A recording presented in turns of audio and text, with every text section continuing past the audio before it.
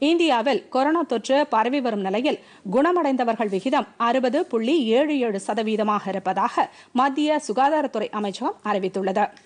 தமிழகத்தில் நேற்று ஒரே நாளில் 4150 பேருக்கு தொற்று உறுதி செய்யப்பட்டுள்ள நிலையில் 60 பேர் உயிரிழந்தனர். இதனால் தமிழகத்தில் ஒட்டுமொத்த உயிரிழப்பு 1510 அதிகரித்துள்ளது. நிலையில் கேரள தலைநகர் திருவனந்தபுரத்தில் ஒரு வார காலத்திற்கு கடும் ஊரடங்கு அமல்படுத்தப்பட்டுள்ளது.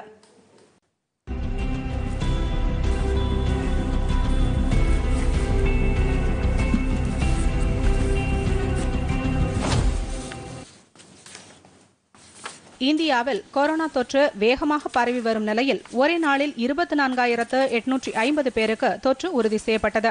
இதனால் ஒட்டுமொத்த பாதிப்பு 6,73,000 அதிகரித்தது. நாட்டிலேயே மகாராஷ்டிர மாநிலத்தில் அதிகபட்சமாக 2,64,000 பேர் கொரோனா தொற்றால் பாதிக்கப்பட்டுள்ளனர். இதில் 8,671 பேர் உயிரிழந்தனர். 1,08,082 பேர் குணமடைந்துள்ளனர். தலைநகர் தில்லியில் 97,200 பேர் பாதிக்கப்பட்டு 3,004 பேர் உயிரிழந்தனர். 68,256 பேர் குணமடைந்துள்ளனர்.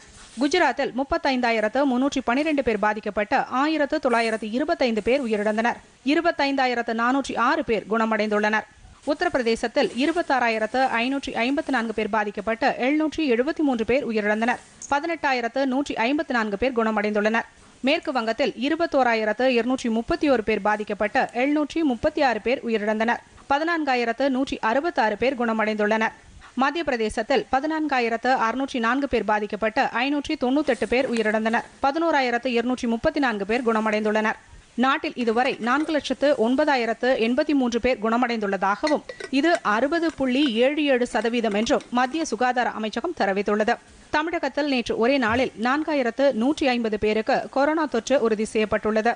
சென்னையில் மட்டும் 1,713 பேருக்கு தொற்று கண்டறியப்பட்டுள்ளதாக மாநில மக்கள் நல்வாழ்வுத்துறை அமைச்சகம் வெளியிட்டுள்ள செய்திக்குறிப்பில் தெரிவிக்கப்பட்டுள்ளது. மாநிலத்தில் ஒட்டுமொத்த பாதிப்பு எண்ணிக்கை 1,11,151 அதிகரித்துள்ளது என்று தெரிவிக்கப்பட்டுள்ளது.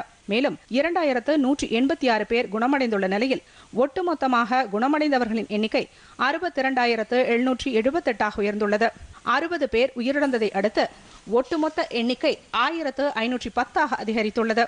மாநிலத்தில் ஒரே நாளில் 34,831 பேர் கொரோனா பரிசோதனைகள் மேற்கொள்ளப்பட்டது. ஒட்டுமொத்தமாக இதுவரை 13,41,715 கொரோனா பரிசோதனைகள் மேற்கொள்ளப்பட்டுள்ளதாக மாநில மக்கள் நல்வாழ்வுத்துறை அமைச்சகம் தெரிவித்துள்ளது.